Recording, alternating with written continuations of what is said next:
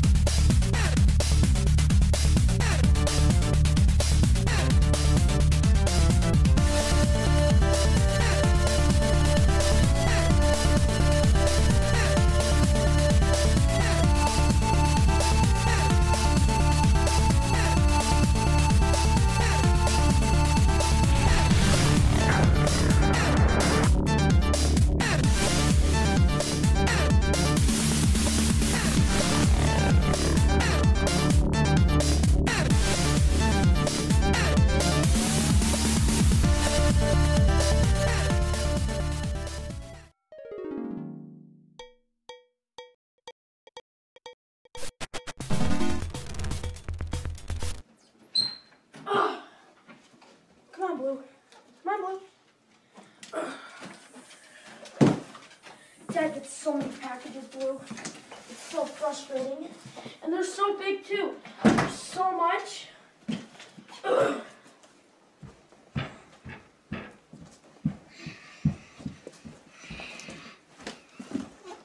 Dad! Here, this package came for you. Take it!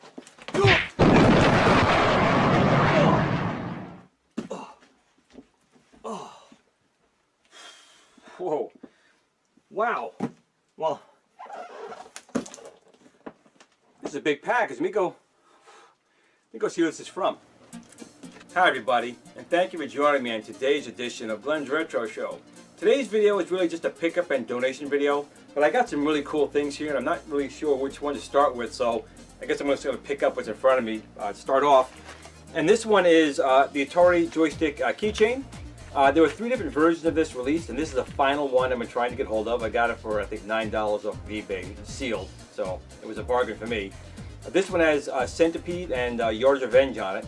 The other one's a paddle that has Pong, Breakout, and Warlords on it. And the other joystick version is Asteroids and Millipede. And they're pretty neat. Now, I actually haven't played them because they're all still sealed in the box. Maybe I'll take them out one day. But these were released a couple of years ago by Basic Fun, who actually makes a lot of the new machines that people are purchasing now at like Walmart. And they're kind of nice, so pretty glad to finally finish that collection piece up.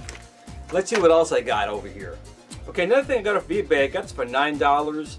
It was listed as non-working. It's an Entex Pac-Man 2.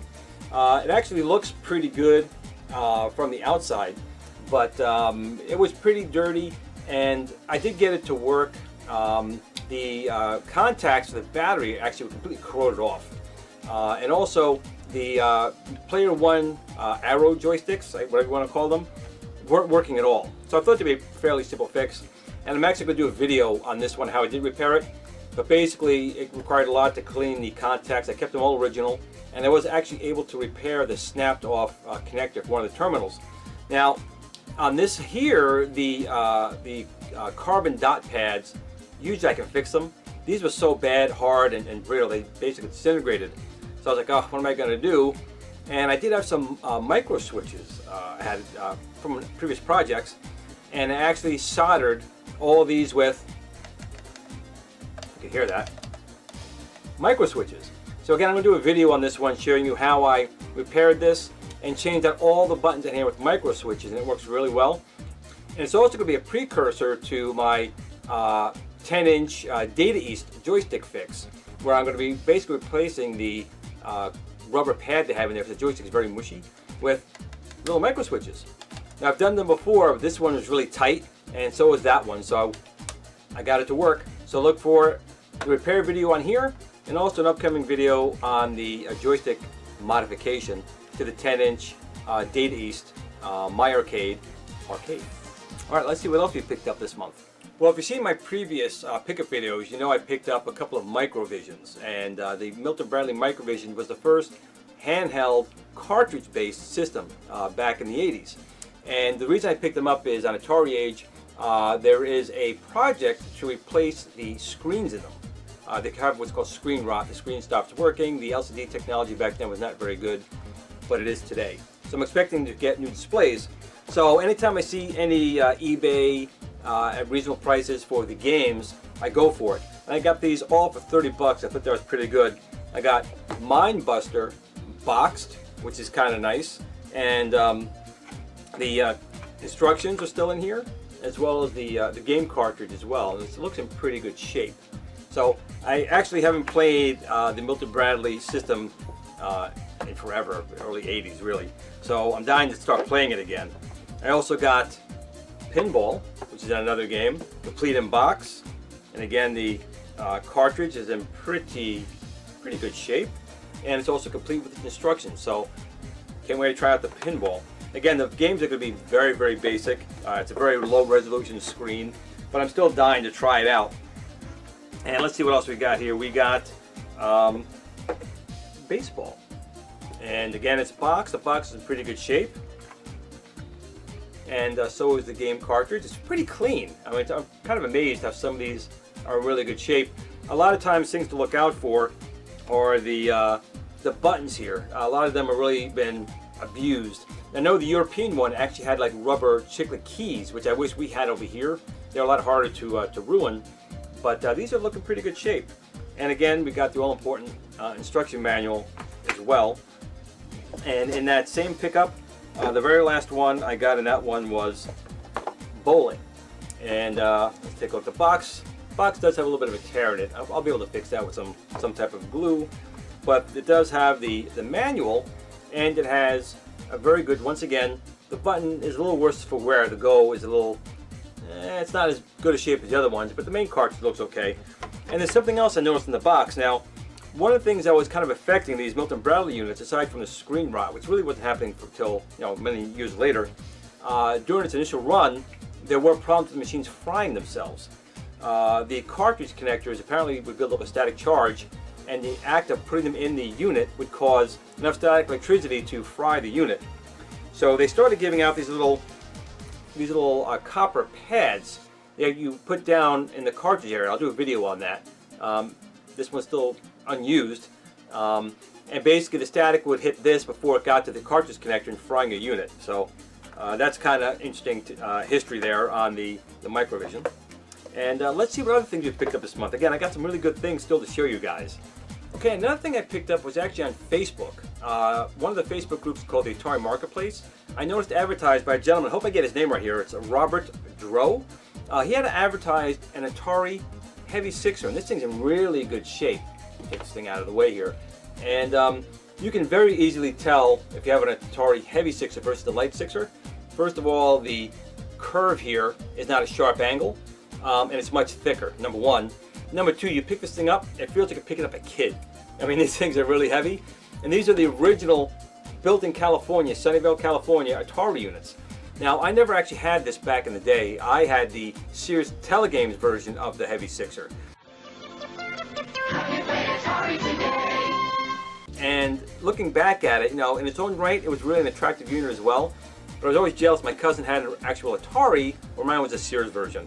But again, both look great. This is in really good shape. And I picked this up, and it came with some other things as well. But man, this thing is in really good shape. I'm happy to have gotten this.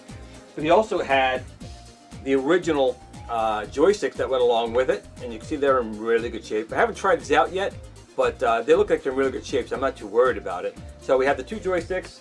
He also had the paddles that went along with it. I haven't checked these yet for jitter, but they seem like they're in pretty good shape.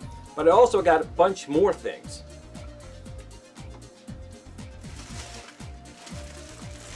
I got a bag of games. And there's some in here that I didn't have before. We got Popeye and Spider-Man. What else we got in the bag of goodies? Reactor. I got a couple versions of Miss Pac-Man. That's a really good port of Miss Pac-Man, unlike the Pac-Man version. Hope that's not in this bag. Ugh. We have, ooh, Pigs in Space. Never had this one, so that'll be kind of good. I know a lot of people really disdain this. I think it was the crash of the video games back in the day, but it's not that bad a game if you read the manual.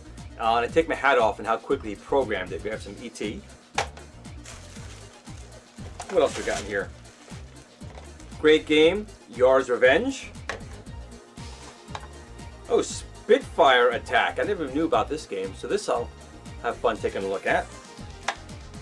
One of the original games back in the day with that heavy sixer, Slot Racers. Me and my cousins played this game a lot. What else we got in here? First time I rode to Atari for some Asteroids. Have a couple copies of this, but it's a good game. It's a good port. This is a very good port. Berserk. Atari did a good version of that. Too bad they couldn't get speech on it, but there's actually a hacked version of this if you get the Atari box and you can have speech.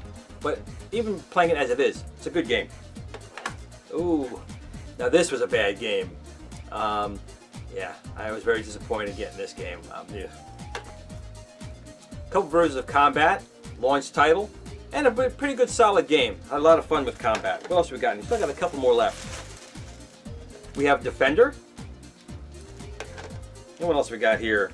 We have Outlaw, another one of the early launch games. And we got Q*bert, and that's a pretty good game. I haven't played it on the Atari 2600, but I played it before. So I do want to thank Robert Dro. They arrived safe, and thank you very much for it. I really appreciate it. Let's see what else we got. Okay, now, this is a toss-up between these last two items I want to show. I'm excited about both. Now, people watch my channel on Facebook, Glen's Retro Show Game Gurus, or the Tiny Arcade fan page, will know that my dog Blue chewed one of the things Adam from DMA Dimension Designs made for my son Cole. It was a little Minecraft sword. Blue got locked into the gaming room. He does it once in a while, and he got bored, and he chewed it up. Well, Adam was kind enough to make me an even nicer one. Here, if I can get it up here. A nice little Minecraft sword, and he did a really nice job with this. The guy does really nice work. Adam makes decals, he makes nice things like this. He does a lot of things, including now, he makes a little Nintendo cartridge that changes the decals on it. It's an LCD screen, and it shows all different carts, and that's pretty neat.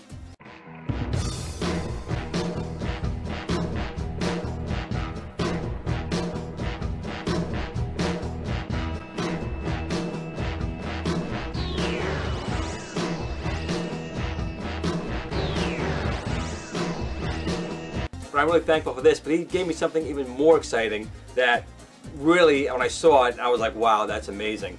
This just goes to show you what kind of work that Adam at DMA Dimension Designs can do.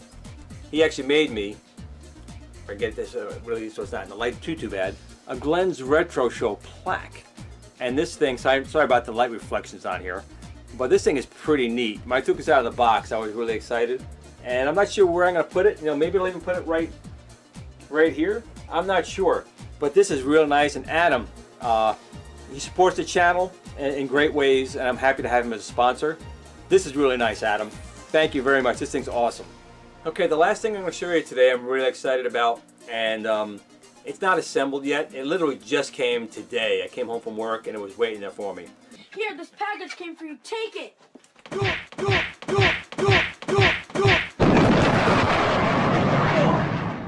My friend Dwayne Ringo, he's pretty active in the gaming community. I'll put a link down below. Actually, I already have a link down below to his Facebook group. He builds a lot of custom machines, little mini arcade machines with the Raspberry Pi. I mean, I make them, but I use pre-existing gaming consoles to convert them. But Dwayne actually makes these by hand out of wood. He's working on a Star Wars arcade.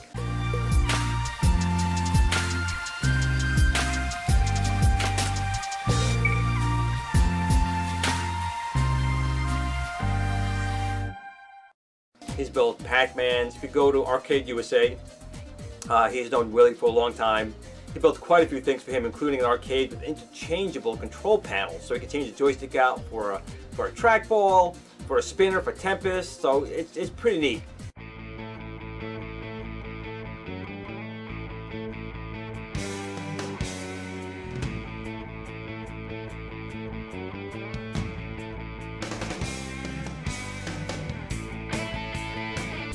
started working on something recently, and I talked to him about it a little bit, and he made something for me. Now it's not complete. I'm going to put the guts in myself, but I'm going to show you something here that I think is pretty darn cool. I'm going to have to put this together really carefully so you guys can see it, because again, it's not done, but it's going to be a mini pinball machine.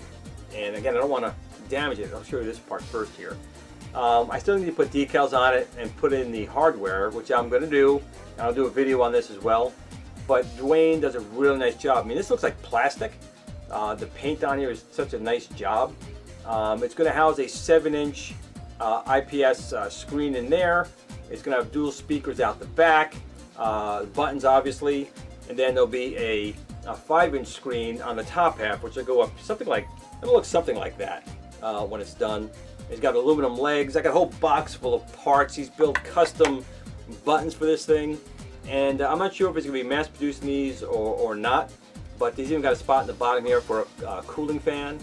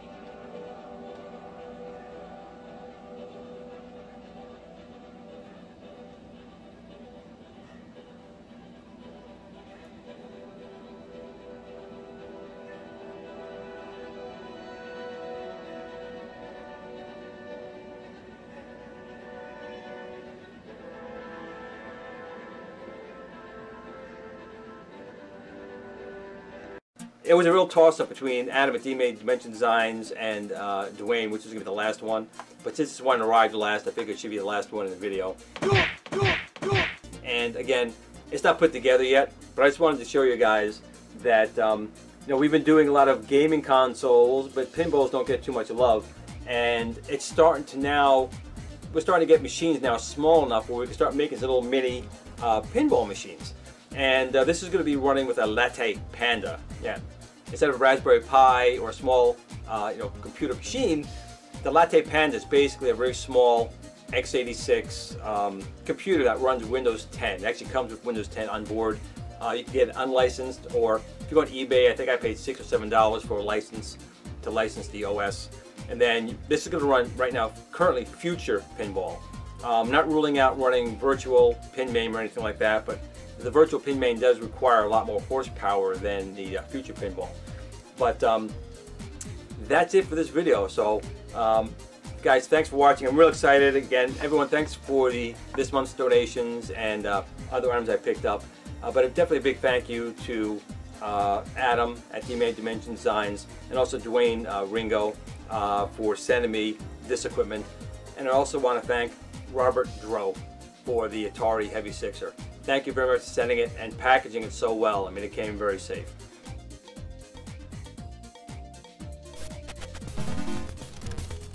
Okay, well, in making this video, I was still editing it, and a day had gone by, and actually, as you saw, another package was delivered. And you always keep an eye on eBay. I know eBay is not as good as it used to be years ago. People now think ET is worth $1,000, or a Donkey Kong Coleco cartridge is worth $1,200. You know, sometimes they're getting crazy with stuff that they're asking for. But sometimes, if you keep an eye out, you can still find good deals. Now, I actually have one of these already, and I really like it. And I saw this boxed for 30 bucks. I wasn't passing it up. So I actually have an unused iCade. So I have 2 of them now. One I'm going to keep stock, which would be probably this one actually. And the one I have already, I'm probably going to make it to a Raspberry Pi arcade machine. But this thing is in really good shape. The box would have been in even better shape. You can see it's a little worse for wear in that corner. When they were taking pictures to show the unit was unused, they took a couple of parts out of the bottom and laid it on top and just closed the box on top of it versus putting it back where they were. So it kind of bent the box a little bit. But again, for 30 bucks, I really cannot complain. It's in really good shape, and adding it to the collection. So, barring another package coming before I finish this video, so everyone again, thanks for watching, I appreciate it, and remember everyone, game on.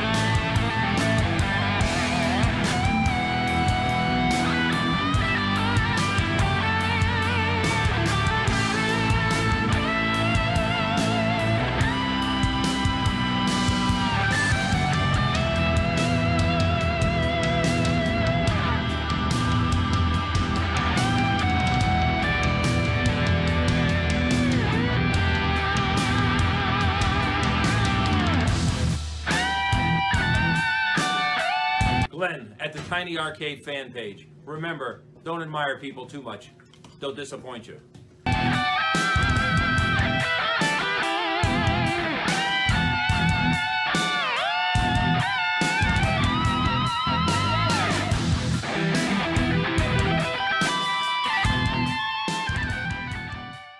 Sit, Blue, sit. Good dog. Beware, I live. I am Sinistar.